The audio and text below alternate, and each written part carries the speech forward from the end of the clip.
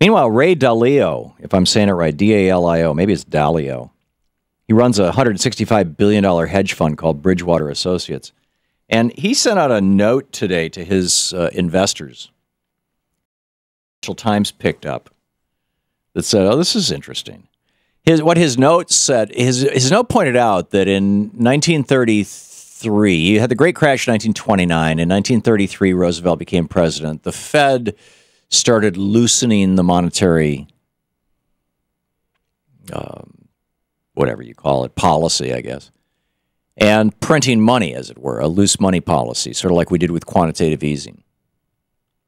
They stopped that in 1937, and it was too soon. They really needed to do it another 4 or 5 years, but they stopped at 1937, and the result was a 2-year recession because the Fed raised interest rates too early. And Ray Dalio is saying, you know, that 1937 scenario, which happened 8 years after the Great Crash, well, we're now 8 years after this last great crash, and please don't do the same thing you did 8 years after the last great crash.